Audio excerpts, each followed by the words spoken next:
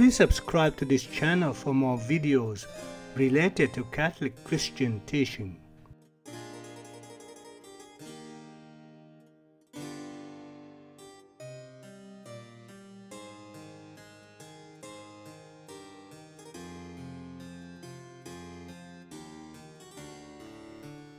The symbolum quicumque confesses, the Son is from the Father alone, neither made nor created, but begotten.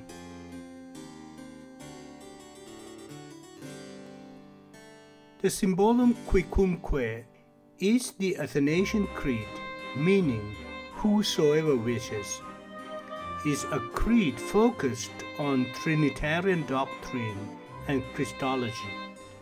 It is thought to be authored by Athanasius of Alexandria. It was used by churches since the early 6th century.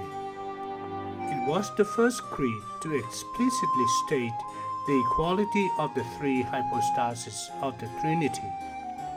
It differs from the Nicene Constantinopolitan Creed and the Apostles' Creed in that it includes anathemas condemning those who disagree with its statements. According to the testimony of sacred scripture, the first and second persons stand to each other in the relationship of a true and proper fatherhood and sonship.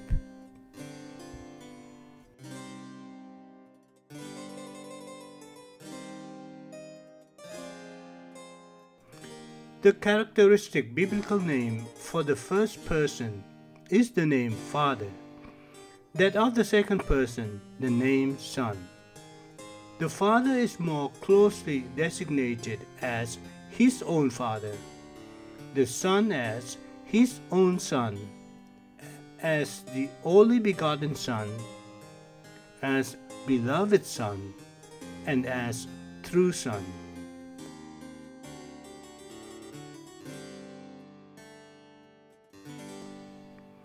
Thus, the Son is distinguished from the adopted children of God. A true and proper filiation is, however, based on true generation only. The eternal generation of the Son from the Father is directly expressed in Psalm 2, verse 7, and Hebrews 1, verse 5.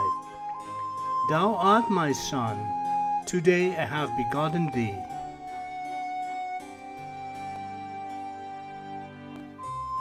The Fathers and the Councils of the 4th century established the consubstantiality of the Son with the Father from the eternal generation.